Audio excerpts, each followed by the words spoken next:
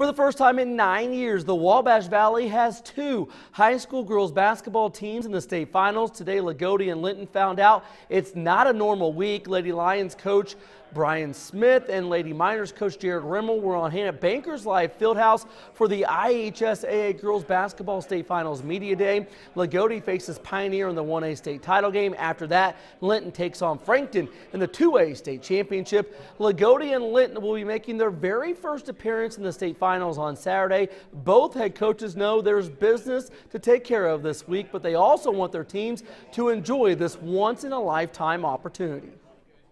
When they come up here, you have to let them enjoy it. This is an experience that not many people have the opportunity to do, and so I think you let them enjoy it and you make them understand that what's important and what's not important throughout the week. Got chills coming down here, and when we get out on the floor, I'm sure it's even going to be more special.